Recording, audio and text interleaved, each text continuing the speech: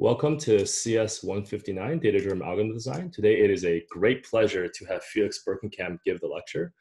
We're very grateful that Felix is doing this at such a late hour since he's joining us from Europe.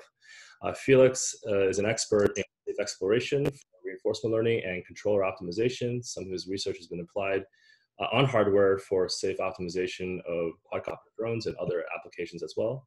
And today, he'll be giving an overview of that area of research. Take it away, Felix. Right. Thanks a lot for the kind introduction. So, as was said, the topic for today is safe exploration for reinforcement learning. And maybe to start, let's quickly recap kind of what's reinforcement learning.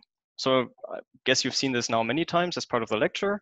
So reinforcement learning just means you have some environment that you interact with. You get to choose actions, AT.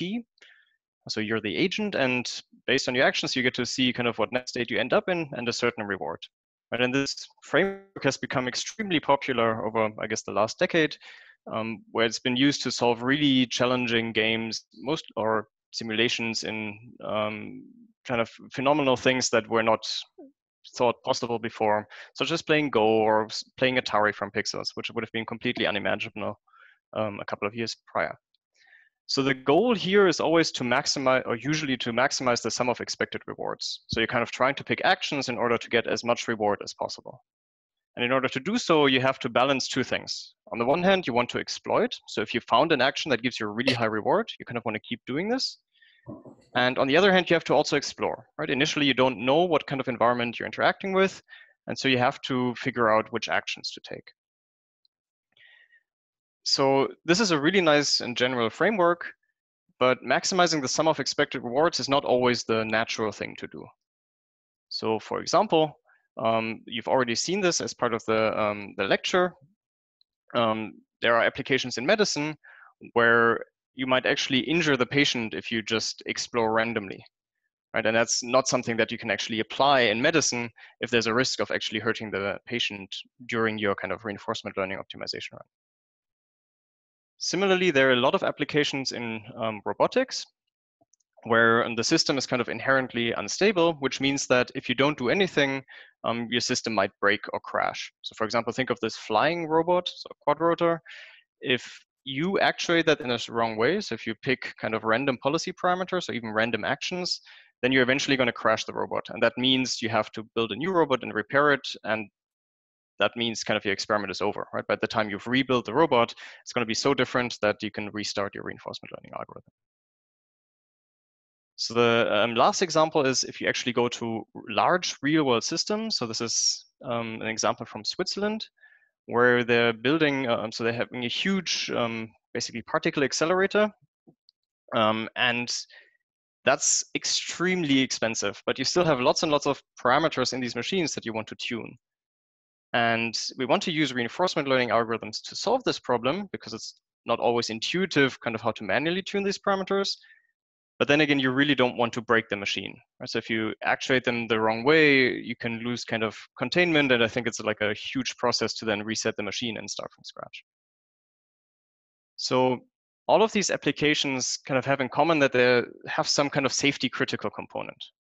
So you want to use reinforcement learning to solve them as good as you can. But on the other hand, you really don't want to break your system or injure the patient or break the robot during the experimentation. And so this leads to the question of how can we actually learn to act safely in these kind of unknown environments? So if somebody gives you the system and tells you to optimize this without breaking it, how can we actually do that in practice? And so the lecture is going to roughly follow this outline. So we're going to start with just a quick recap of what presumably you've seen in lecture 2, so Bayesian optimization. And then we're going to start thinking about what can safety actually mean in this context, and how does it relate to kind of the reinforcement learning problem that I just talked about. Then we're going to think a bit about the key ideas behind safe exploration with Gaussian processes. So not really aiming to optimize anymore, but just kind of trying to figure out how to safely explore given a Gaussian process model.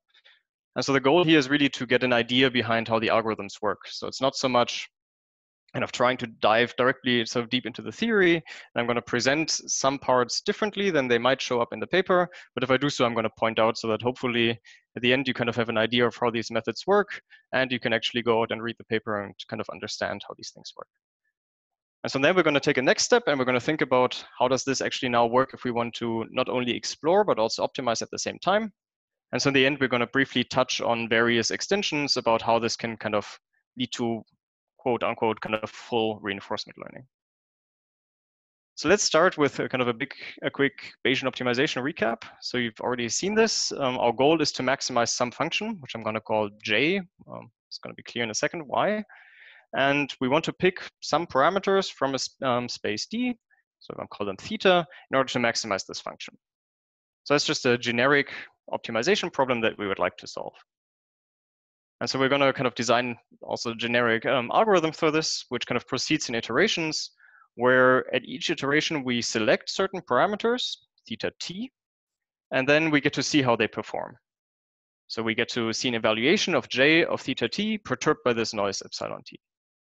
And we want to iterate this in order to solve this optimization problem up there.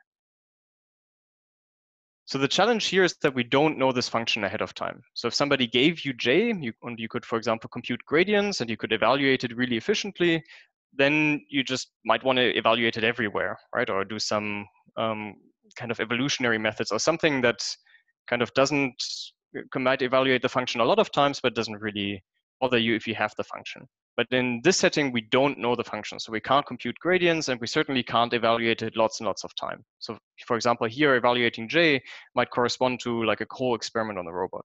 So we don't want to do this a lot. And so the second challenge is there's some kind of noise involved. So every time we kind of evaluate the same parameters, if we do that, we still get to see different results because there's this noise acting on it.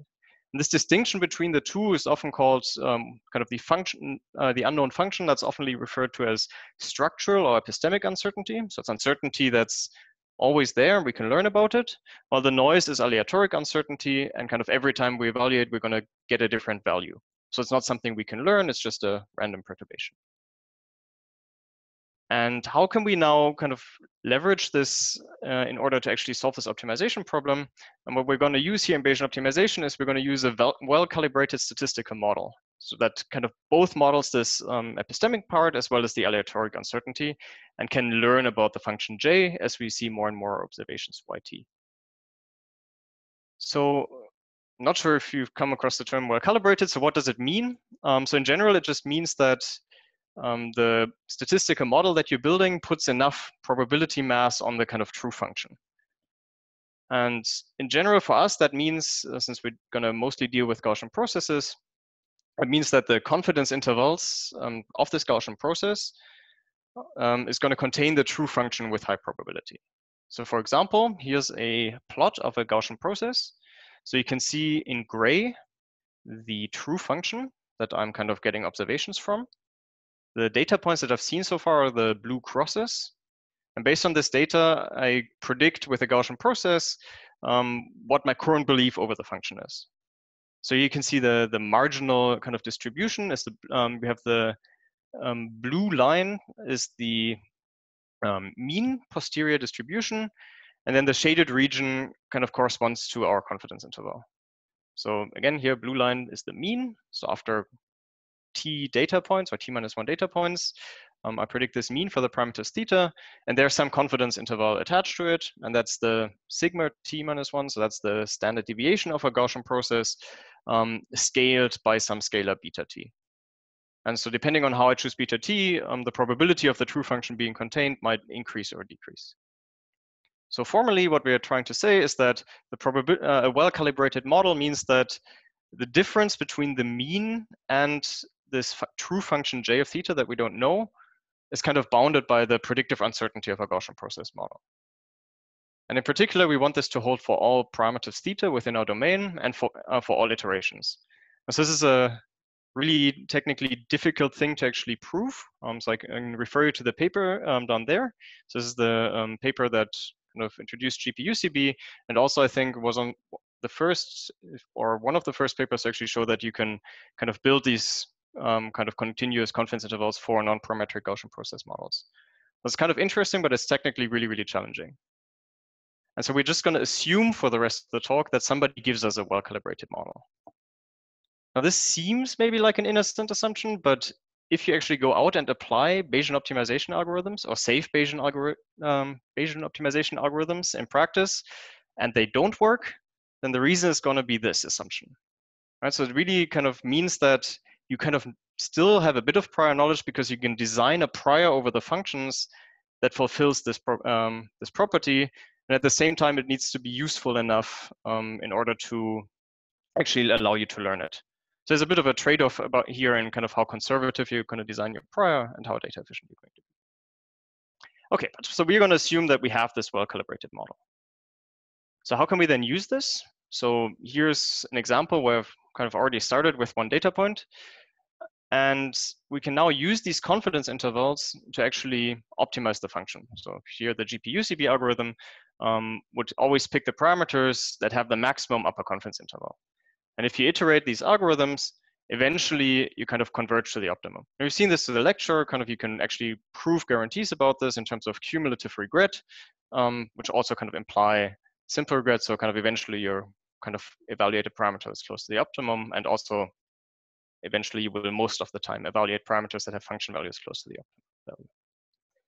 All right, so much for kind of Bayesian optimization recap. How does this relate to reinforcement learning? So we started with this picture of like choosing actions and interacting and rewards, and then suddenly we switched to Bayesian optimization, which just has a scalar objective. It might not be obvious how the two relate.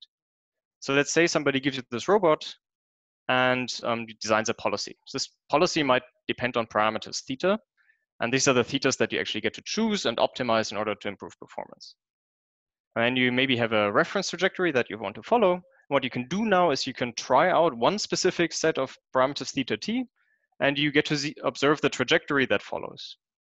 And now you can map this kind of back to the Bayesian optimization setting by just writing it as an optimization problem, right? So for each parameter theta, I can do a rollout, I can see the trajectory, and I can evaluate how good this trajectory is. So I quantify numerically whether it's a good experiment or a bad one. And that's now exactly the optimization problem that we want to solve. So our goal here is to do this with relatively few but noisy experiments. And so this is just the standard reinforcement learning setting. So what about safety? Right, so far I've just talked about reinforcement learning and expected reward. So how can we kind of incorporate safety, and what might safety even mean? And so before I get to the setting that we're going to talk about, I want to kind of quickly highlight that there's one setting that might be interesting also, but that we will not talk about in this lecture, which is robustness. So robustness is kind of distinct from safety depending on who you talk to, or it is a kind of safety. So the goal there is not to find the optimum as it is in normal Bayesian optimization, but you want to find an optimum that's robust to perturbations. And so for example, rather than optimizing J directly, J of theta, there might be some external variable, C, that the function also depends on, and you might have kind of some distribution over these functions. You might want to optimize this. That's a stochastic robustness. You might also kind of go one step further and actually do some kind of worst case scenario where you can kind of pick any C within some small domain. And lastly, kind of their distributional methods, kind of an extension of the stochastic method where you can actually have uncertainty about the distribution that is acting on C as well. So here's a plot from one of these of the papers here at the bottom. So it's the third one from distributional robustness, and you can see that the left optimum would be the kind of robust stochastic optimum. So it's kind of a wide optimum because kind of we have this distribution P acting on it. And then kind of the star is the distributionally robust version where you also might have some uncertainty about the distribution. And then kind of you prefer wider optima over kind of very sharp local peaks of optima. So this is one notion of safety that you might want to encounter. And that I encourage you to kind of look at the papers if that's a setting that interests you. But it's not the setting that we're going to talk about in the lecture.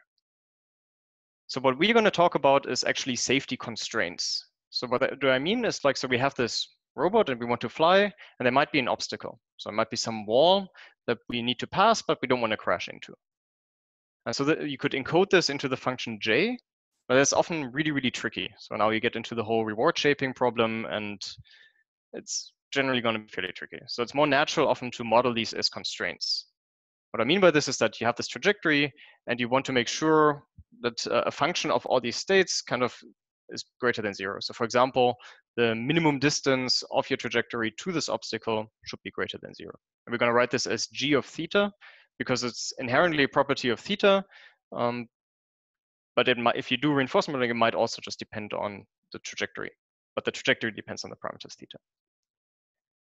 So still, there are kind of two settings that we have to now distinguish in these constraint settings. So one is you might just want to find a safe solution, right? So you might want to maximize the function j of theta, and we want to find parameters theta that fulfill this constraint, right? So this is one notion of safety. It's not safety during the experiments, but it means we eventually kind of want to find a solution that satisfies constraints.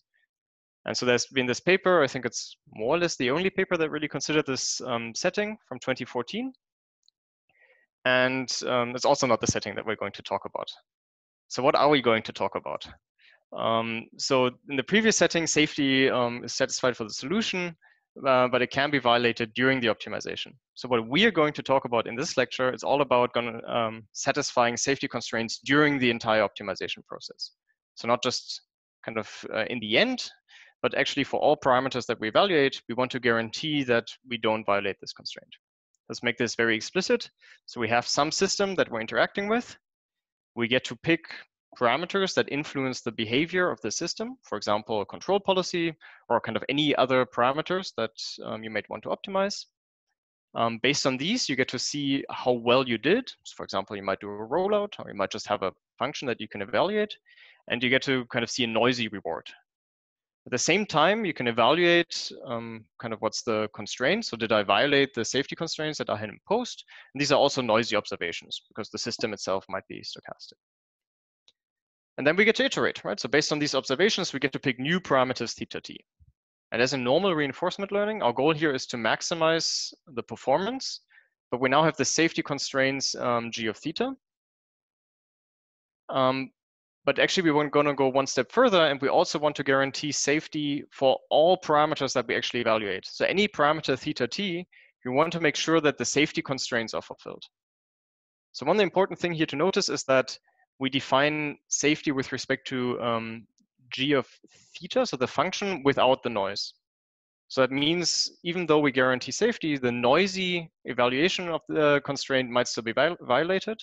It's actually pretty easy to include that in the optimization algorithms if you really cared about this. But we're going to really focus on g of theta t for now.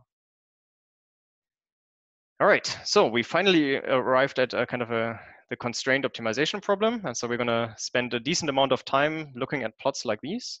So if you don't understand them, ideally ask now. So at the bottom on the horizontal axis, you can see the parameters theta. So these are the parameters that we get to pick. And then the lower plot, there's the safety constraint, g of theta. And then on the top, we see the performance. And these are two separate functions that are kind of given by the environment, but we don't know them in advance. And there's a safety constraint. So we don't want to evaluate any parameters theta that lead to values g of theta below this line. So kind of see if I can, so kind of here in this region here, we don't want to evaluate. This region is fine to evaluate, and this region we can't evaluate. Okay. So we've already kind of made the assumption that we have a well-calibrated model for j of theta, because we can do Bayesian optimization. So we're going to make the same assumption for g of theta. So we can somehow build a statistical model that allows us to make predictions about g of theta. And so in the absence of any prior knowledge, that's just going to look like this, right? I don't know anything. So any parameters theta might lead to any value of g of theta and j of theta. Now, this is a bit of a problem. We started out with a setting where we said we really want to ensure that for any parameters, so also the first parameters that we try, that safety is guaranteed. But now in the absence of knowledge, I don't really know what to do. So kind of graphically, somebody gives you some system, for example, a quadrotor, just tosses you the remote, and you've never flown a kind of robot or quadrotor before, and you're asked to control this safely. And most likely, that will not work the first try. So the problem here is that without any prior knowledge, it's really impossible to safely control an arbitrary system or safely optimize an arbitrary function that you don't know in advance. So there needs to be some kind of prior knowledge. And the way we're going to assume this prior knowledge is available, is that somebody just tells you a safe starting point. So somebody who's maybe an expert pilot tells you, look, here's roughly the parameters that you need to configure in your controller, and then the system is going to work somewhat okay. So it's not going to fail. It's also not going to work great. It's just a starting point. So there's no assumption on the performance. It just means that it's safe. So what does this look like? So we give them one data point. So somebody has told us this particular parameter where we made the blue cross, this one is safe, and we've evaluated it, and we've seen these particular values. So this is now already useful, right? Because if we look at the confidence intervals, so the blue shaded region, we know that this true function, the gray underlying function g, is contained in this confidence intervals. That means kind of this set here, this red set at the bottom, where the lower confidence interval is above the safety threshold, we kind of know that any of these parameters, at least under the assumptions that we've made in our model, are going to be fine to evaluate. Any parameters theta in this set are, with high probability, will have function values g of theta above the safety threshold. This is already great, right? We've made progress. We can now actually have a choice of which parameters to evaluate. Now the question is, which ones should we pick? Right, and this is what we're going to spend, I guess, the next 20 minutes or so at least, kind of thinking about how should we now pick parameters in order to kind of learn about which parameters are safe. And for this, we're going to really leave behind the notion of optimization, and we're just really going to focus on the safety constraint for now. So we'll return to kind of the full Bayesian optimization setting, but it really pays to now fully understand what's happening when we try to learn about safe sets. So the first kind of algorithm that you might consider is to just kind of pick the most uncertain parameters in this set. Right? So this is kind of known as active learning. And I'm not sure if you've seen this, but if you pick the parameters that have the largest standard deviation within some fixed set, and you do this often enough, you eventually know that you're going to cover the set. So it's actually known to be a really efficient exploration algorithm if your goal is to learn about the function everywhere, right? For every parameter, you want to decrease the uncertainty. So you're really aiming to decrease the maximum uncertainty. So this kind of formally would look like this. So basically, at each iteration t, we pick the parameters that have the maximum uncertainty. So where this blue shaded region is the largest, but within this red set. And so this is the second constraint here, which means that the probability that g of theta is greater than or equal than 0 is greater than some threshold. So 1 minus delta. So for example, if we pick delta to be 0.01, we want a 99% probability kind of that we always fulfill the safety threshold. And so the way this actually would be implemented is, since we already made the assumption that the confidence intervals contain the true function g of theta with the same probability, it's just going to boil down to all the parameters where the lower confidence threshold is above the line. So we're just doing active learning constrained to the safety setting. And so this is basically the key idea behind the safe active learning algorithm from this paper here. So let's see how this actually works. So I hope the video kind of works and you can kind of see it. So you can see here this purple line, which is the parameters that it picks to evaluate next. And then you can see kind of it keeps evaluating the points. And then once it's evaluated that, computes the new posterior distribution over the function, and it kind of keeps doing this for however long I've set this. I think 25 iterations, and then it stops. So this is already nice, right? We've actually learned about the safe set. You can see that this red region here at the bottom, it started out being very small, right? And by actively learning about the function everywhere, we eventually kind of found the largest safe set, right? You can see that the true function actually dips below the safety constraint here and here. So kind of what we found is actually somehow the largest safe set that we possibly could have hoped to find in the setting. And so it's already great, right? So it's an algorithm that works, but it's also not super satisfying because we've now kind of evaluated a lot of parameters that were not really necessary to learn about the safety of parameters. So if we kind of look at this again, kind of the first couple of iterations start out being great, right? Like we're always evaluating on the boundary of the safe set. That seems really useful if we want to kind of expand the safe set. But then this evaluation here, so at iteration 9, you can kind of see that this is now not useful. But an evaluation here is unlikely to provide as much information about the parameters here. Right? So it's just under the kind of the kernel, at least, that we've chosen for this. So the problem here is that kind of these parameters are not useful to learn about the safety. So how can we avoid evaluating these? That means we kind of have to make a modification to our algorithm.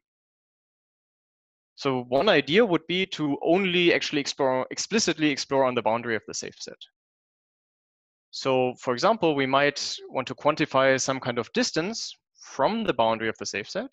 So here, what I mean by this notation is for each parameter theta, so this line here, we kind of compute the minimum distance, so some kind of distance metric. So it's not really, we can for now just consider it some kind of notion of distance. And we kind of find the closest unsafe parameter, so the closest parameter we don't know that it's safe yet. And this is now some kind of distance metric that we could use to evaluate whether we are close to the boundary of the current safe set. So what we could do is we could constrain our algorithm to only evaluate parameters on the boundary. So for example, we could, in addition to kind of selecting the maximum uncertain element, we could constrain parameters to have distance to the boundary of the safe set smaller than some kind of constant c. Right, and this would be then this magenta or purple or whatever that color is set here, which are all the points that are somehow close to the boundary. So before we see how that actually works, so a quick aside. So if you actually look at the papers that I will kind of show you later, they will kind of write this quite differently. And so first off, so these points kind of that on the boundary, we usually call them expanders because they are more likely to expand the safe set than other parameters. But so in theory, people actually do something slightly different from this distance, or have a very peculiar notion of this distance, where you will see something like this. And it's not super essential for the lecture, but in case you look at the paper, I just quickly want to point out what this means. So you can actually go out and read these papers if you want. So here, kind of, they define this distance as the upper confidence interval of some parameters theta. So this is kind of some point here along the upper line of our confidence interval. And then they subtract from it some kind of constant L. So this ideally would be the Lipschitz constant of the true function minus some norm or some metric. So and here is a norm, and that needs to be greater than 0. And what this means is that for each parameter theta, you kind of take the upper confidence interval, you kind of using kind of this additional knowledge about the Lipschitz continuity of the function, you kind of look whether there is an unsafe point where kind of just given the continuity of the function, you know that you can't really, the function value needs to be above this. So it's just a kind of mathematical hack to kind of make sure that you don't exclude parameters that could potentially expand the safe set, but it requires additional knowledge L. And so if you implement this in practice, you would probably just think about evaluating close to the boundary of the safe set.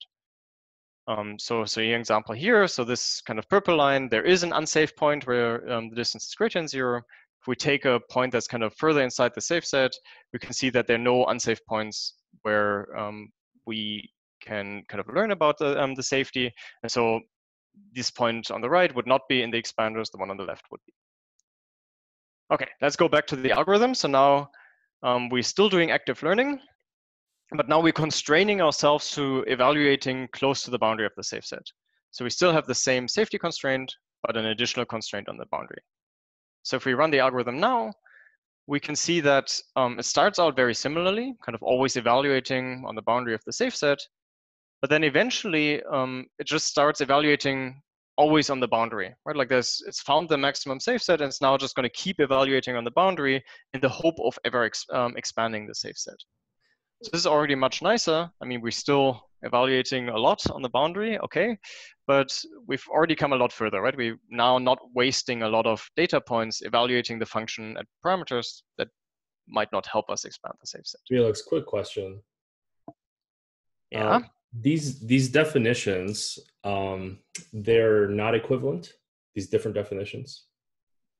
Or are they? Well, so if I just say it can be any distance from the boundary of the safe set, I mean, you could potentially exclude parameters that are not, that potentially could help you learn about the safe set, right? So you still need to make sure, if you really want to go through the theory, you need to make sure that you don't exclude parameters that ultimately help you to learn.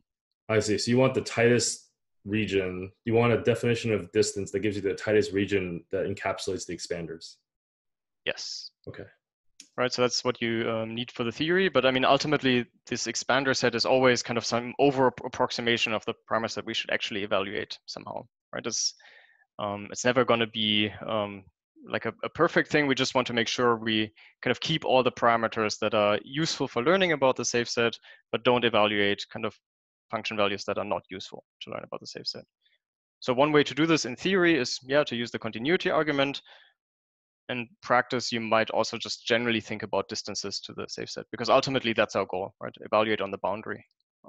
That's kind of the inherent intention behind these expanders.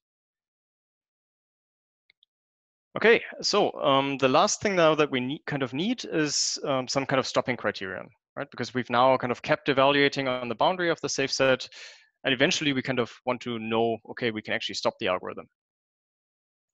So what might be a good stopping criteria? Well, we can use the predictive uncertainty of a model. So you can see here what you might want to add, in addition to the safety constraint and kind of evaluating expanders, so points on the boundary. You now kind of have a constraint that whichever parameters you evaluate, the predictive uncertainty, so the posterior uncertainty of your Gaussian process model, should be larger than some threshold epsilon. So this is now a stopping criteria, because eventually this problem will become unfeasible. So there will be parameters, there won't be any parameters where we know they're safe and they're on the boundary of the safe set, and they're still uncertain enough to be worth learning about. And so if we run this algorithm for some kind of set of parameters, epsilon and c, we can see that we start evaluating as before, nothing really changes, it's the same algorithm, but eventually we stop. Right, so there are no more parameters where we're uncertain enough in order to keep evaluating. All right. So, is there some potential downside to including a safety threshold? So an exploration threshold. Right now, we now constrained the exploration to include only parameters where the uncertainty is above some threshold, but that might mean we might not learn the entire safe set. So what you can see here is I've changed the function that we're modeling. So here you see the gray function is now kind of has two peaks, so like a local optimum here and a global one there. And then in between, there's this really narrow corridor, really close to the safety threshold, that's explicitly smaller than this epsilon here. So what will happen if we run this algorithm is eventually kind of we explore locally, but then eventually the parameters on the boundary are just going to be not uncertain enough to kind of bother learning about, and the algorithm might terminate early. So if we include these kind of thresholds for exploration, that might mean we don't explore the entire safe set. So here's kind of in contrast, if you kind of don't include this threshold, so you can now see kind of it crossed out. So it's the original algorithm before. If you run this now, it starts the same, but it never stops exploring. Right? So you can see here now, it kind of keeps exploring. It's going to get pretty boring for a while, so let me fast forward here. But eventually here, kind of it finds the next region, and we find some the other part of the kind of state space that's also safe, or the parameter space that's also safe, but that we couldn't evaluate before. So one has to be a bit careful when including these kind of exploration thresholds. They can really help in order to make things more efficient, but they can also mean you might not find some optimum. And so it totally depends on your application whether this matters or not. I would argue, since kind of Bayesian optimization mostly deals with a setting where we want to be super data efficient, most of the time this will not matter, but it's just something to be aware of when we include these kind of constraints. All right, so the last thing, what about my own kind of favorite exploration scheme, right? So what if I want to design some kind of custom exploration scheme? So for example, I want to just define some function f of theta and use that as in order to drive exploration. So for example, I might have some great intuition that the parameters to the right are better, and I just want to evaluate them first. So quickly think, will this converge or not? Is this a good idea? So if we now actually run this, you can see that the parameters here we always evaluate parameters on the right. So far, so good. But eventually, it just gets stuck, right? It's just going to keep evaluating parameters on the right. So you can't just pick any random exploration scheme. But there's maybe one thing that's a little bit surprising. Namely, if we include this exploration threshold and we keep the same objective, so kind of explore on the right first, then things actually turn out drastically different. So now I've just kind of picked an off-the-shelf kind of explore right first, and I've included an exploration threshold. What you can see here is that eventually the parameters on the right actually we got certain enough about them, and so we kind of start exploring on the right. So if you include these kind of exploration thresholds, you can actually pick your favorite exploration scheme. So that's actually a nice property if you kind of want to design kind of custom algorithms. All right, so we spent a lot of time thinking about algorithms now in order to explore safe sets. Let's actually kind of quickly summarize kind of what the different properties that we looked at. So the first one is safety. So we constrained our parameters to always fulfill the safety threshold. So given the setting that we're interested in, namely safe optimization, that's really required, right? So we need this in order to ensure the safety of any parameters that we evaluate. The next thing we looked at is kind of a definition of expanders. So kind of parameters that are close to the safe set or parameters that might help you classify new parameters as safe. So these can be a little bit of a hassle to compute. Picking the right parameter C in practice, if you're not doing theory, but if you actually have to do this, requires a bit of tuning. But it can actually help a lot with data efficiency. And so the last thing is some exploration threshold. So this potentially decreases the coverage of the safe set because we stop exploring at some point. So this was this example where we had the long kind of small tunnel to a new region of the parameter space, but it can really help with data efficiency. And so the last thing we saw is that, so again, under like some mild caveats, you can actually define custom exploration schemes as long as you kind of include this exploration threshold. But you have to be really careful for this to still be useful. So you don't just go out and design custom algorithms without really thinking about whether it's a good idea. Okay, so much for safe exploration. Let's actually talk about safe exploration for optimization. So ultimately, we want to solve this optimization problem where we find the maximum of the function j of theta. So what we see here now is, so I've kind of set the j of theta equivalent to g of theta. And that just means we want to find the maximum of j of theta without ever evaluating parameters that lead to a performance below some threshold. Right, so here, safety and performance are exactly the same thing. So what could we hope to do in this setting? So we have some initial safe seed, so this green cross. And based on this, we can probably hope to kind of explore this red region safely, right? We would kind of slowly evaluate parameters, slowly here to the right, safely explore, but eventually here this function dips below the safety threshold. So there's no hope kind of exploring beyond this. So what we could hope for is we can kind of get to this reachable optimum. This is quite different from the global optimum, right? So if we actually just ran unconstrained Bayesian optimization, we could actually hope to reach the global optimum. But if we constrain ourselves to always evaluating safe parameters, that might not be possible. So there's an important distinction that if we do safe exploration for optimization, we should always compare against some kind of notion of reachable optimum, and we can't hope to find the global optimum. But for many applications, that's kind of perfectly fine, right? So safety is actually more important than potentially finding some parameters that are better than the reachable ones.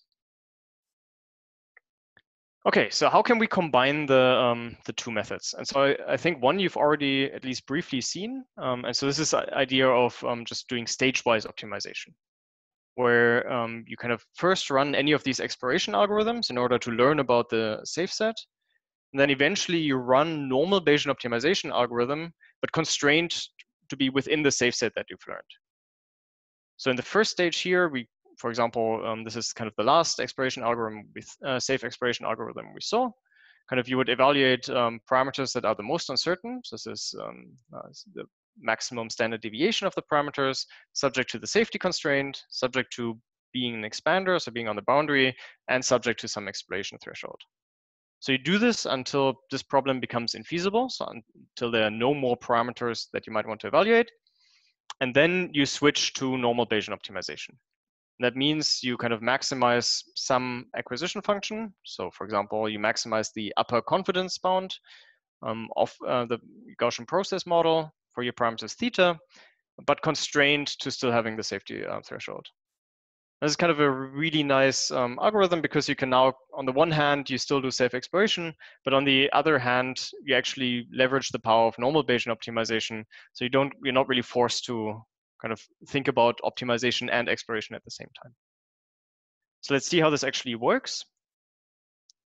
So ignore this green set up here. That doesn't actually have any meaning in the setting. But what you can see is that the algorithm starts just exploring. So it's just evaluating on the boundary of the safe set. And now eventually kind of has explored the boundaries, and then it's just going to switch to just normal UCB. And in this case, actually, that just means it's going to stick to this region here where the function has really high value. And so after some initial exploration, we can just focus full on exploiting the function within the safe set. So it's really nice in that it splits up the two objectives, and you don't really have to think about them at the same time. So one thing that's, let's run this again. One other thing that one might want to do is to not focus directly on safe exploration, but instead to really only explore when it's actually needed for the optimization problem, right? So the previous algorithm kind of treated safe exploration as a proxy objective, where learning about the safe set was its own goal in the beginning, and then we switched to actually optimizing the function. So one thing one might want to do instead is to instead kind of let the normal Bayesian optimization algorithm propose parameters and then learn about their safety. So it's kind of a variant of the previous algorithm, but kind of runs Bayesian optimization in the loop. And so particular, the idea is to think about an optimistic safe set, so parameters that we could potentially classify as safe, have Bayesian optimization propose parameters in the set, and then learn about their safety and only evaluate them if we know they're safe, and otherwise kind of query a new point from Bayesian optimization. So this is a kind of a much more involved algorithm. So kind of here we have kind of a simple illustration. So we have all our parameters theta. So this is our parameter set. We have our pessimistic safe set, so the parameters that we know are safe, the ones that fulfill the safety threshold. And we also have an optimistic safe set. So parameters that potentially we would classify as safe. So concretely, their upper confidence bound is above the safety threshold. So they could be safe. But we don't know about their safety yet. And the idea is to ask Bayesian optimization for parameters within this optimistic safe set, and then to learn about the safety of these parameters if they're not already known to be safe, so if they're not already in our pessimistic safe set. So that means you kind of have to plan some kind of path on how to get there, and then learn about kind of the safety of that path. So it's much more involved because it now kind of involves planning which parameter, how can we get to these parameters, how can we learn about their safety, but it's kind of much more goal directed. And so this is kind of the algorithm, and concretely kind of once we look for expanders that could potentially tell us something about the path, and then subject to some constraint on the exploration. So there's also this exploration constraint epsilon, and we kind of try to learn about the safety of the path. And if it turns out that that path is unsafe, we kind of plan a new path. So if you actually run this on this simple toy example, it doesn't actually look that different from the previous algorithm, because I mean it's a very contrived simple example. But I'll show you an example of where it looks different in a second. And you can kind of see that it kind of initially queried Bayesian optimization and kind of started exploring first to the left, to the right, but eventually it also just converges to evaluating parameters on the right. So when does this actually make a difference? So this is an example plot from the paper, which always means it's the most ideal setting where you can kind of show the largest difference. So don't take this as this algorithm is better than the other. We'll get to an overview later. It's different. It's not better. It's just a different algorithm. So here's an example. So if you have a relatively noisy function, you have a relatively low expiration threshold, and somehow your objective is sufficiently smooth, then what happens with the stage-wise approach, since you really care about learning about the safe set, but the function is noisy, it actually takes a really, really long time to get below the expiration threshold. Right, and that means you kind of might evaluate a lot of points on the boundary, and this is kind of what's shown here, right? So you might evaluate a lot on the boundary, versus if you do this goal-oriented one, you figure out that, hey, here on the left, there's actually no room for it being the maximum, so Bayesian optimization will not care about it. And here on the right, actually, the upper confidence bound dips below the safety threshold, so that's actually not something we can reach. So we can't plan a path through unsafe nodes for the learning.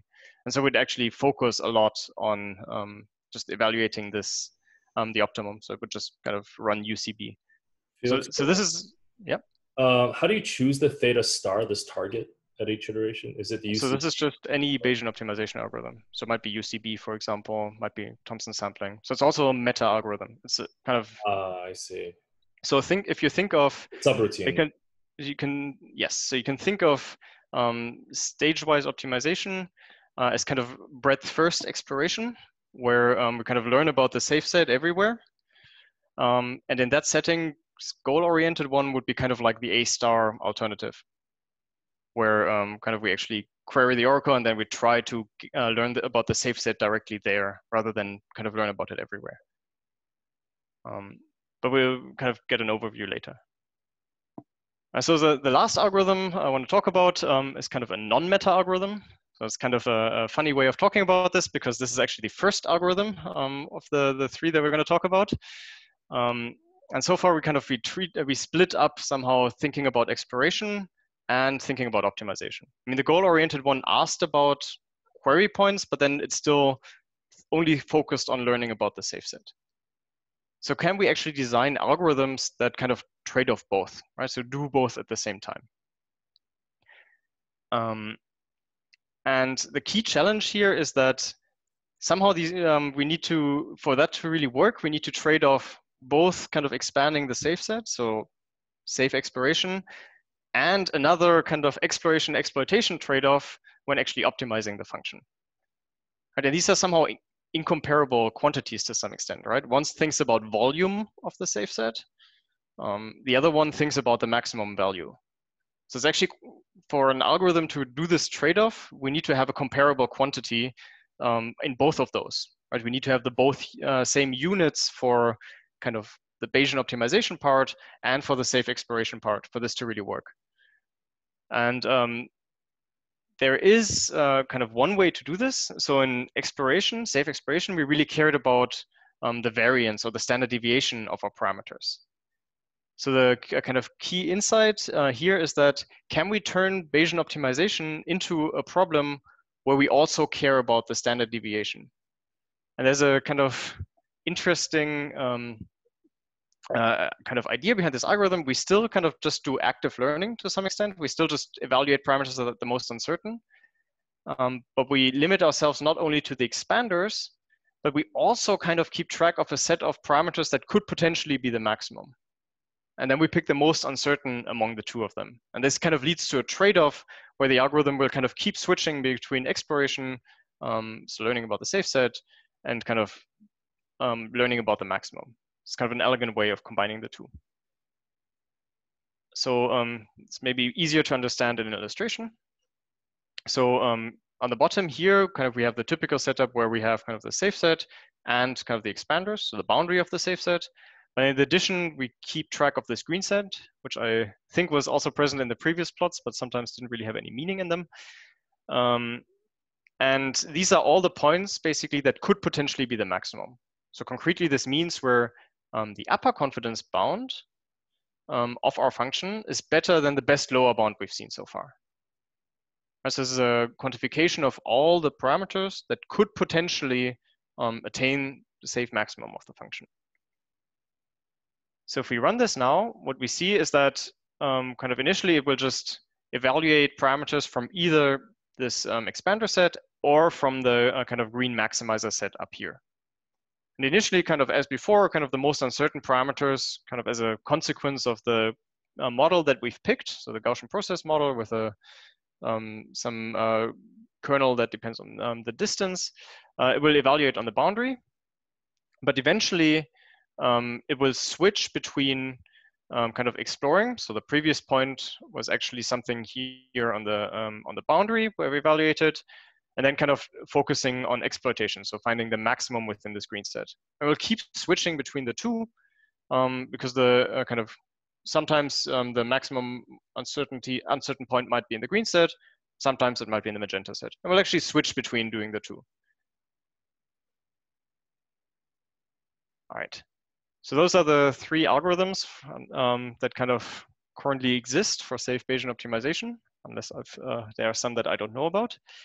So the first two are kind of meta algorithms, where we kind of split up thinking about optimizing and learning about the safety.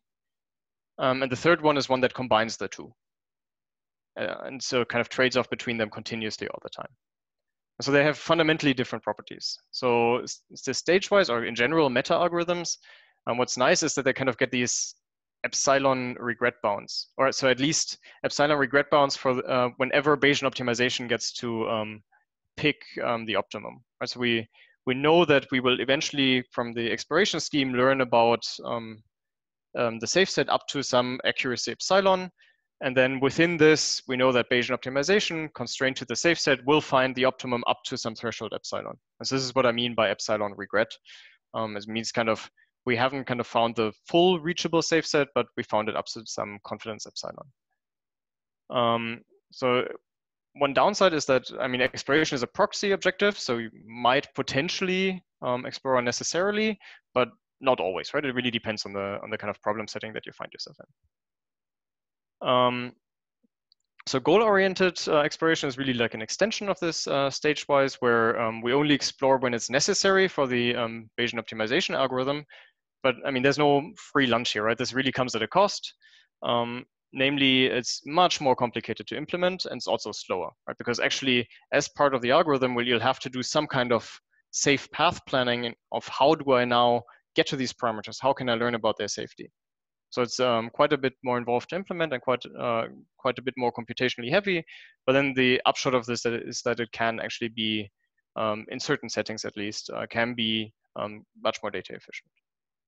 And so the last algorithm is actually not a meta algorithm, so it actually trades off between safe exploration and optimization, which involves the normal exploration exploitation trade-off. One thing that's also it's unclear whether this is a bug or a feature.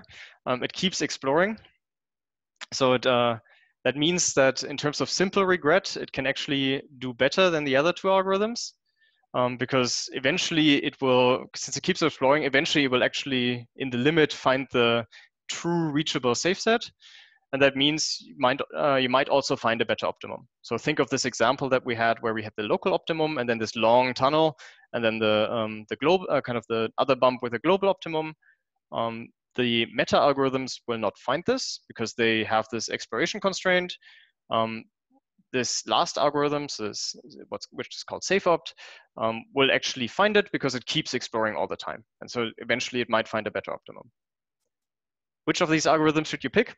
I don't know. So it really depends on your problem here, right? Like, so there are lots of trade-offs between how to pick them. Do you care about really exploring all the time?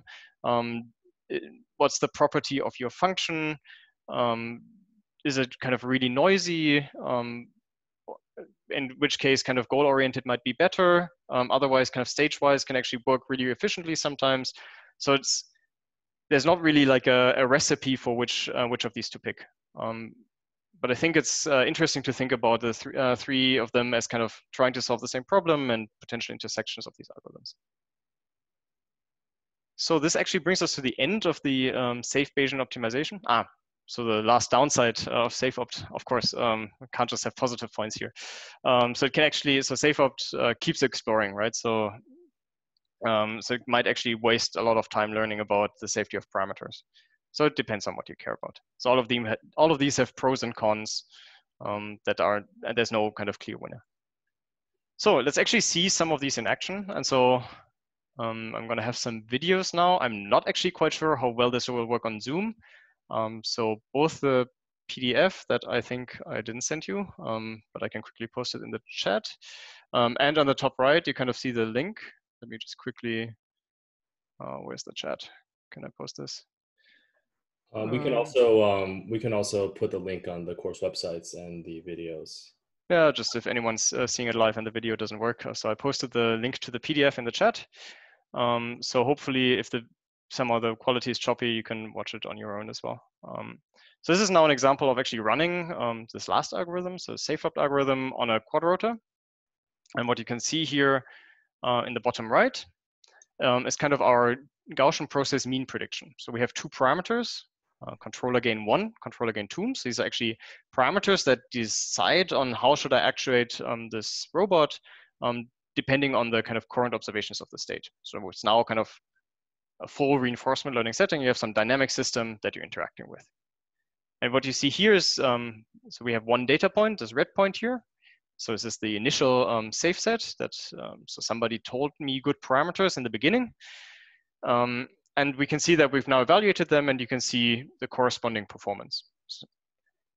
And now what's going to happen is that we're going to run the algorithm and we're going to make new decisions about which parameters to evaluate, kind of trying to maximize the performance without evaluating parameters that actually break the robot.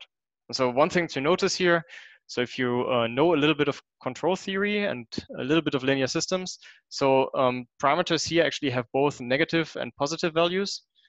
And negative feedback is usually a really good idea on unstable dynamic systems. Positive feedback, where you kind of amplify errors, is usually a really bad idea. So there are parameters here that will actually break this robot really, really badly. So there's no kind of cheating of making this safe by assumption or by picking the parameter set. Okay, let's watch it from scratch again, sure. So here are the initial parameters. We get to see our Gaussian process prediction. Now our algorithm will kind of keep picking parameters that are safe according to its belief over the function.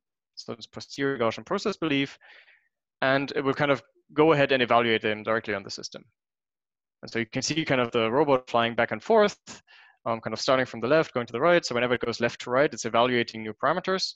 When it's going back, it's using the best parameters that it's found so far. So there's not that much cheating going on. And you can see that kind of, as we kind of build a model, eventually after like relatively few iterations, you actually find parameters are really, really good. So you can kind of see here, the optimized controller at the bottom is kind of really stable. The one that we picked initially was actually really, really bad. And then so this is now nice because we actually have an algorithm that can optimize parameters on a robot and do this somehow in a safe way. So there. Quick question. So here you have a single tracking goal. Yes. So this was just like get from. So I don't actually remember what the cost function was, but something along the lines: get from left to right as quickly as possible without, wobbling too much. Something along those lines. Right. So can you imagine like a more meta approach where like I have a family of tracking goals, because that's typically more common in a real system, and somehow I need to do safe optimization for this entire family? Sure. Is that is that a straightforward? I guess my question is that a straightforward extension? Do you think, or is that more complicated? So I mean, there are multiple viewpoints on this. So in principle, so one thing is that these quadrotors have a really nice property in that their behavior is translation invariant. So if I move it half a meter to the left or half a meter to the right, then it doesn't really matter for how it will behave if I tell it to go right. So if you have tasks that kind of reach this goal and that goal, as long as they're kind of rotationally invariant, then I can kind of cheat the problem and exploit that property to actually make one work for all of them. It's not the answer you were going for. So the other one is, I mean, this becomes now potentially difficult problem, right? Because you have multiple objectives and it really depends on how you combine them.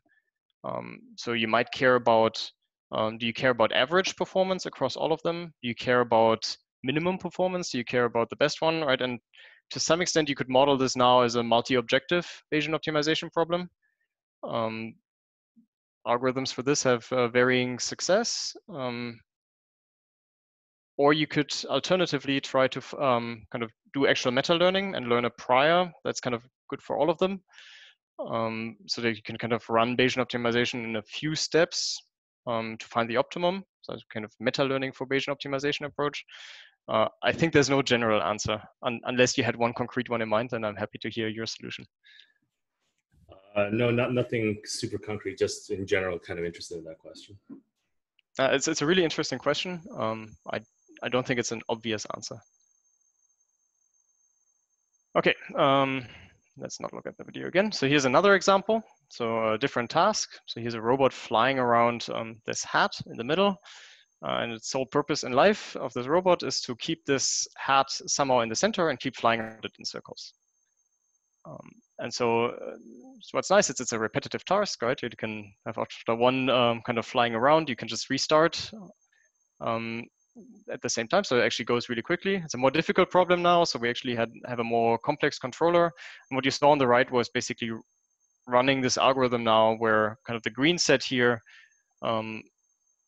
yeah, we switched colors. That's not ideal, but so the green sets now are the expanders. I think the red ones are the ones that are known to be safe, and then the blue one are the maximizers, I think.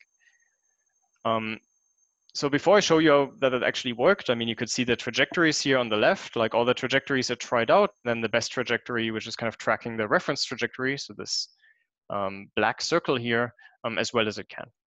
There's a question. Yes. I have a question about if the environment is changing. So maybe your constraint is changing a little bit. Could the algorithm to also fit this? Like if the environment, the wind is changing? Yes. So the assumption of the model so far is that they don't change. So we assumed a fixed function j and a fixed function theta. Okay. There are multiple answers to this. I think one is if you look at this robustness setting. So wind is something that's actually depends on your setting, but if it's inconsistent, like if it's gusty or something, then there's actually very little to learn about. And then you might just want to tune parameters that are somehow robust to these. And so people have tried to do this. It's actually quite tricky if you don't have control over the wind, but you could in principle do these robust approaches to kind of find the controller parameters that work well for all wind settings. The alternative approach, I mean, this is all assuming that wind is observable, right? If it's not observable, then it's just noise and you can't really do anything about learning. The other approach would be to treat it as some kind of context, and this is exactly what we're kind of going to look at in next. So far, our model kind of assumes that we only kind of, our performance depends on the parameters theta. Right, and so typically, explicitly in the Gaussian process model, we model the covariance between two function values with the kernel k. You've seen this, right, when you talked about Gaussian processes. And this is typically some function that decays as some notion of distance between these two parameters increases. So the idea here being that if two parameters are really close under this measure of distance, then likely the function values will be the same. If they're further apart, then they're more likely to be different. And this is basically what allows our Gaussian process to generalize. So one nice thing that you can do is you can actually add parameters that you now have control over, right? You can keep your previous data set as long as you kind of know the corresponding additional parameter. And you can model that, include in the model that now if you change this external parameter, so this could be wind, in our setting it's going to be the speed of the robot, that the performance of your robot is also going to change depending on this. And so this is kind of known as contextual Bayesian optimization, and you can extend the safe setting to this setting as well. And so what you can see here now, so we flew the initial trajectories here at a speed of 1 meter per second. And now what I can do is I can increase the reference speed of the trajectory. So I'm kind of force the robot to fly faster, and I can see what effect that has on our predictions. And kind of since we've modeled that kind of as distance increases between the contexts, we can generalize less. That's the property of the Gaussian process model. We can see that the safe set or the parameters for which we believe that the trajectory will save decreases as we increase the speed, because we haven't collected any new data. Now what you can do is you can kind of at the same time kind of increase the speed and run safe optimization. And as you can see in the top left corner, on the right side in the left corner, you can see the speed. And as it increases, the safe set shrinks because we're kind of changing the settings, so we need to collect new data. And kind of as we collect more data, it expands again. And so the task actually becomes more and more difficult the faster you fly. And so you can see that eventually there are actually very few parameters that make this robot behave in a safe way. And we're able to transfer knowledge from one setting to the other. This is kind of cool, right? So in a safe way, we started out flying really, really slowly. So this is the kind of shaded robot here. And then we would generalize this in a safe way to a robot that flies basically at the limit of the safety constraint. So you can see it has a higher tracking error with respect to this reference circle. That's because it's a harder task, right? It's actually really difficult to fly fast enough and have a really good tracking error, at least in this particular design of control strategy. So it's just an example of how Bayesian optimization can actually be used. I have a quick application-specific question. So here it's a desired trajectory, right, that you're trying to track? Yes. The trajectory includes things like velocity in it, right? So it's actually, so this is the simplest way that you can design a tracking controller. It's just a trajectory, so a reference point in space that moves at a fixed velocity. And then there's just a controller that tries to track that point. So there's nothing predictive, nothing fancy. It's literally just a. So speed is built into this tracking controller for the desired velocity. So the tracking controller actually doesn't know.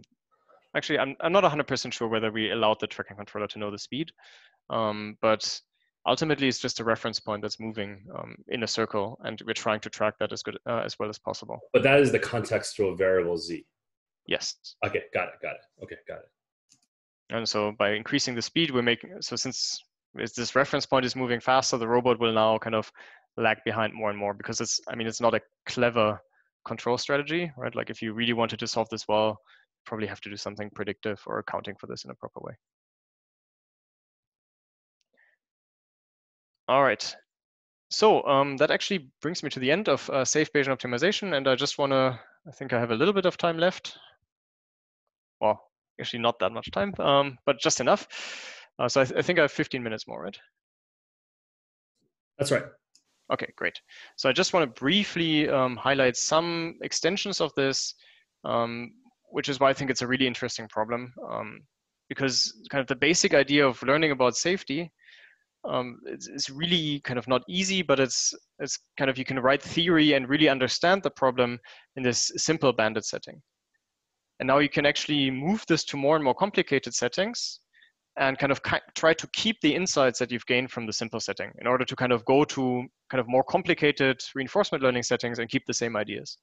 So historically, this is what has always happened. So kind of people started with bandit algorithms and kind of found out, hey, we can actually, for multi-armed bandits, have these really nice strategies that kind of have no regret and they work well. And then in reinforcement learning, it's a more complicated setting. It's like a bandit that kind of somehow changes. But you can actually use the same ideas or similar ideas to design reinforcement learning algorithms. So something like upper confidence bound methods or Thompson sampling also work in the reinforcement learning setting. And so I think it's a good idea to do the same thing for safe reinforcement learning, to kind of really understand the simple settings and try to leverage these insights in more complicated ones. And so I'm not going to go in detail of this. It's more like an overview of things you might want to do. So as I said, so far we looked at the bandit setting. Right? So it's a very not so interesting MDP potentially. So we have one state, which doesn't really matter. And like whichever action we pick, we go back to that state. So it's kind of it doesn't matter how often we evaluate it, we're still evaluating the same function. I mean, we have infinitely many actions, so that's something, right? So we are, but it's still like a simple setting. We had this additional safety constraint that for any parameters that we evaluate, we wanted some safety constraint to fulfill. And this would, in the MDP, this would be kind of the actions that you pick that bring you back to the state. And now, so kind of in a full Markov decision process, or kind of some graph ultimately, you have different states, right? So depending on your actions, you might find yourself in a different state and your objective might change. But what we can do is, if we know this graph, so this is somehow not the full reinforcement learning setting where the environment is unknown, but if somebody tells you how your system behaves, for example, I tell you how my flying robot, what the dynamics are, then I can just think about the safety of states. So the correspondence might be, I tell you this is a flying robot, this is how it behaves. Now fly through this room, there are obstacles there, but you don't know where they are. Right, and then in this setting, so it's known dynamics, so the known environment, but unknown kind of safety of the environment. So that's kind of the simplest extension you can think of to this safe Bayesian optimization setting. You can actually use very similar methods in order to determine safety. So why is this more challenging? So think of a robot and some world that this robot is living in. So here it's living on some kind of hilly landscape and it can move about. So there's some underlying graph. And so basically if there's an arrow going to the right, it can go right. If there's an arrow going to the left, it can go left. So what you can see is that here on the right, basically only the actions only allow them to go right. When it's going downhill, eventually the robot can't drive uphill anymore. And so we have these kind of grayed out states, which means we don't know about their safety yet. And so now somebody gives me my initial safe seed. Somebody tells me kind of these states here where you started, they're safe. Now kind of go explore. So if we were to apply exactly the same algorithm as before, kind of learn about the set, ignoring kind of the graph structure, what would happen is that the robot would kind of move to the right. It would learn about the safety of the next state. Turns out it's safe, it's green, so it goes there. Right, it figures out, hey, what's happening to the right? Oh, that's also safe, so it moves there too. And so this repeats now again. And so if you have a naive method, it would move there as well. And what can happen now is that it turns out that the next state there is unsafe. But your robot has kind of no chance to go left anymore. So potentially kind of catastrophic failure happens, right? And your robot might get destroyed. And so the problem here is that kind of this graph that I've drawn at the bottom violates one of the key assumptions that actually also most reinforcement learning algorithms make, which is that kind of the system is ergodic. And what this means is that you can always recover from any actions you've made. So there are no states where you can kind of, you go there, you pick an action, and now you can't come back to the states that you previously visited. And so this is a key problem now because we need to avoid these settings. So here's an example of how we can avoid this. I mean, somebody tells us the graph, right? And so here's one particular setting where that shows everything we know. So we have the graph structure that somebody gave to us. We know some nodes are safe. So in particular, all these green ones here are safe. Then this one here is red, so this is unsafe. And then here's a gray one where we don't know about the safety yet. And so the key idea behind these algorithms is that we can still do safe exploration, right? We can still use similar ideas to reason about expanders and kind of learn about the safety. Ultimately, it's still a function of the state, whether a state is safe or not. So we can use our Gaussian process model to learn about this, but we have to be certain to not visit states that lead to failure. And so concretely, that means we can't visit the state here on the right, even though we know it's safe, because the graph would force us to then visit a state that's unsafe. And similarly, if we go to the left here, to this state, we would have to go to some state where we don't know about the safety yet, so we have to exclude that as well. So you can still run safe exploration, you just have to make some bookkeeping in order to figure out kind of which states I can actually visit safely and which not. So you kind of have to account for the long-term dependency of actions, but then you can at least run safe exploration. And there are different algorithms now to deal with how to deal with the optimization. For example, you might want to still kind of maximize reward within this graph, but I'm not really going to talk about this too much. So here's sort of one example that actually never made it to a paper where we actually tried this.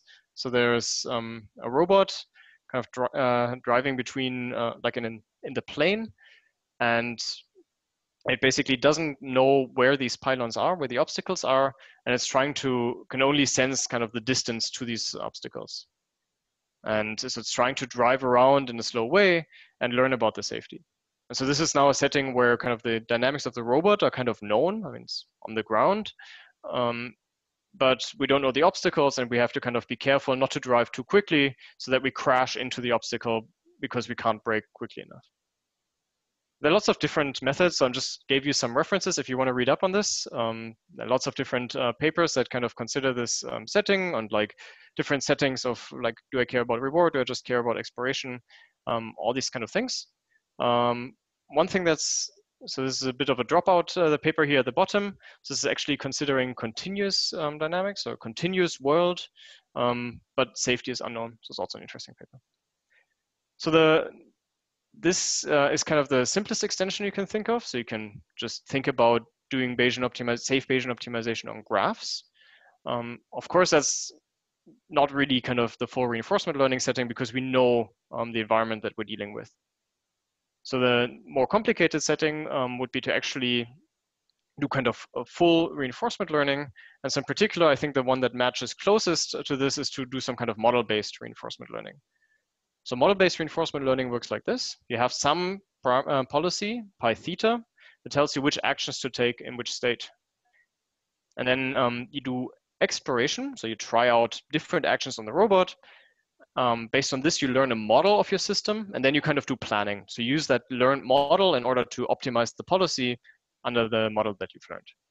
Now, if we wanted to do that safely, you have to change two things. So you have to learn a statistical model of the system. So again, you have to have this well-calibrated assumption to not only quantify how your system behaves, but also what are kind of the errors in my prediction of how it behaves. And then based on these errors in your model, you have to train a policy that ensures you do safe exploration. Right? So you don't violate the safety constraints that you've imposed. So concretely, we have this Markov decision process, which has certain probabilities of moving from one state to the other. That means kind of we end up in the next state, depending on our current state, ST, the action that we've picked, and then there's some noise. So it's potentially the continuous setting, right? So then you just have, but could also be the discrete setting. So there's actually, you're learning the transition probabilities directly. So we can also use a statistical model to learn this function f directly. So learn kind of how a system behaves. Because I mean, ultimately here we've assumed it's kind of, there's some deterministic part, and then there's that we can learn, and then there's the additive noise that kind of gives us some error in where we move ultimately. And so how can you now use the statistical model to do safe control? So here is now, the gray box is the set of all the states that our robot might potentially be in. We have some constraints again, like don't crash into the wall. So we know which states are unsafe a priori. But then we're uncertain about how our system behaves within the state space given a certain action. And so we start with some certain state as 0, and now we want to make sure that whichever action we pick, even though we're uncertain about our dynamic system, we don't want to end up in the unsafe states. And again, we need some initial knowledge to do this. Right? So either you need to know the dynamics well enough, or alternatively, which maps better to the safe Bayesian optimization setting, somebody needs to give you some initial safe set. So for example, an initial control policy that kind of makes sure your system stays within this blue region here. So if you have this, then safety now can be something like this, right? So I can use my model to plan ahead. So plan ahead a finite time trajectory. And these ellipsoids here kind of show how uncertain you are about your prediction. Kind of the longer you predict ahead, typically the more uncertain you will get. But if you can make sure that eventually you end up in a state where you know that you're kind of safe, then you kind of know that you can apply this sequence of actions, and no matter what, under the uncertainty of your model, you will always end up in this region where you're safe. So this is now one way to incorporate a safety constraint into your optimization problem, right? Like, so you're doing normal reinforcement learning, you're optimizing for performance, but you might have this constraint that you get back to some initial safe set of the system. And so this is kind of like a safety policy. It's not super useful for reinforcement learning because it just drives you back to some potentially really boring initial safe set. So what you probably want to do is you want to combine this with some kind of other plan that just does exploration. So if you do model-based reinforcement learning, you can use your favorite algorithm. So you can optimize your policy for expected performance. So if there's an algorithm called Pilco that's really famous for doing this. You can use optimism, you can use Thompson sampling in order to define an exploration strategy that learns about the system and tries to maximize performance. And as long as you can kind of guarantee that at least the first step of these two trajectories are the same, then you know that there's kind of always a backup policy to get back to this initial safe set. And things get, so you can see it's kind of also kind of a meta algorithm to some extent, right? We are still doing normal model-based reinforcement learning, kind of doing this exploration strategy, but somehow we are constraining things to always have this safety plan, backup plan. So it's really valuable to think about this from a safe Bayesian optimization perspective, because some of the problems are actually really, really similar. I mean, things get more complicated because you have more freedom and now you're uncertain about the dynamics and you need to predict ahead and you have long-term consequences of actions. But the key ideas of how to explore and how to potentially combine exploration and safety still remain the same.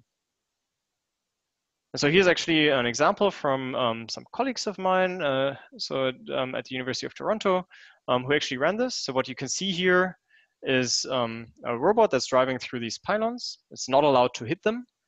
And you can see here this blue triangle is kind of the current position, and then it's planning ahead a trajectory, kind of trying to not collide with these cones. So it's kind of a little bit of a different setting than the one I talked about, but basically this was the very first run, was very uncertain. You could see that it could only kind of drive very slowly because the uncertainty very quickly got close to the safety constraints.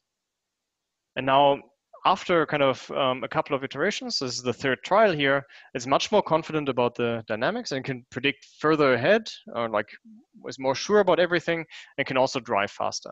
So the second time is actually driving faster without actually hitting the pylons. So this is just one example. So I think there are multiple labs now that have done similar approaches. It's actually surprisingly tricky to make these approaches work. So it's not just kind of take your algorithm off the shelf, but you have lots of interfering problems about how do I now really do inference well? So how do I learn a Gaussian process model without all the time complexity issues? And you run into all kinds of computational issues. So if you read these papers, there's actually just a long list of kind of hacks to make good work. But it's actually kind of cool to see that these methods are kind of starting to work in the real world. So I've also left some references for you. This is kind of like a non-exclusive list, and I'm sure somebody will complain because I forgot them. So these are all the papers that are somehow closely inspired by this, this path planning. I mean, there are lots of others. Just take this as a starting point rather than a concrete list. So with that, actually want to conclude pretty much on time. So if you want to do safe reinforcement learning, we've kind of seen lots of different ways to do this. We started kind of with a normal Bayesian optimization, and then we kind of extended this to safe exploration and kind of found different ways to combine optimization with safe exploration. And then I kind of gave like some pointers of how could we now extend these kind of simple models to more complicated settings and actually potentially end up with something that's both kind of applicable and you can actually do some theory about and actually know that's going to work. So one thing I find interesting about safe reinforcement learning is that you actually need expertise from a lot of different fields. So it's kind of components from machine learning, kind of the more classical control theory, formal methods that try to reason about usually known systems or systems that have bounded uncertainty. There's a lot of approximate inference and decision theory, and then you still need statistics. So it's a really diverse field. So if you're looking for a research topic, I can strongly recommend it. And lastly, kind of if you have any questions after watching this video, not live, but offline, You can find my contact details at my website there at the bottom. I'm happy to ask any questions. And also if you have some critical feedback of things that were unclear, that's always super valuable. So I'd also appreciate that. So with that, I'm done. Great. Are there any quick questions from the audience? Yes, question. Yeah, one at a time, please. Go ahead. I had a quick question about I just want to get your thoughts on how you would deal with issues where the distribution of uncertainty is not necessarily Gaussian, and you still have to deal with this safety issue. I don't know, like whether there's a lot of work on learning separate kind of distributions or getting better models for that. Yes, so it's actually a tricky problem, or like a really interesting question. So the thing is, in statistics, we've really we understand the exponential family, we understand Gaussians, and I mean anything sub-Gaussian is also fine. So if you have a uniform distribution, the theory actually goes through. That's sub-Gaussian, that's fine. But I guess you're asking about more interesting things like heavy tails and all this. And there things get really complicated. Right? And I think there's no good, people care about this, people are thinking about this, but it's also difficult. And I think this is, if you really wanted to apply this in practice, this is where you move to approximate inference. Right? So where you no longer have a closed form posterior distribution, but you now kind of include this prior or over the noise where you don't have a closed form posterior, you still want to compute a posterior, so you need to do approximate inference. And that's actually becomes in practice, this is one of the, if you really want to apply this, is often one of the most challenging parts. How do I actually do this inference really well and do it online so that's robust? I think there are also lots of, there's been immense progress. I think there's still lots of, but we're still quite a bit away from just plug and play inference to apply this on a real system. Okay, last question, Ellen. Yeah, so I wanted to ask a question going back to when you were talking about the bandit setting. So you talked about having a stopping condition for the algorithm when the width of the confidence interval shrinks. And I was curious if there's an analogy to that for if you just really care about identifying the optimum safely. So then you wouldn't really want to spend a lot of time shrinking the confidence intervals around the boundary of the safe set if you know that that's not where the optimum is, like in the goal-oriented example that you gave. So I was just curious how you would have a stopping condition for that case if you just want to identify the optimum safely. Well, so the optimum, you might still have to learn about the safety of this optimum. So think of I guess the simplest setting would be where somebody actually tells me the objective function that I want to optimize and doesn't tell me about the safety. Right? So now I actually know where the optimum is, but I still don't know whether this optimum is safe, right? I don't know the constraint. So I still have to do a little bit of exploration in order to figure out whether this optimum is safe. And this actually nicely maps to this goal-oriented one where you kind of have a target. If you run optimization, it will tell you I really want to go to this global optimum, and then you try to actively learn about the safety of that. And for that, you need to do some kind of goal-directed exploration. You probably don't want to learn about the entire safe set. So this actually maps to that algorithm pretty nicely, I would say. Okay, great. Well, thank you so much, Felix, for taking the time. This was a really wonderful and comprehensive lecture, and take care. All right, thank you.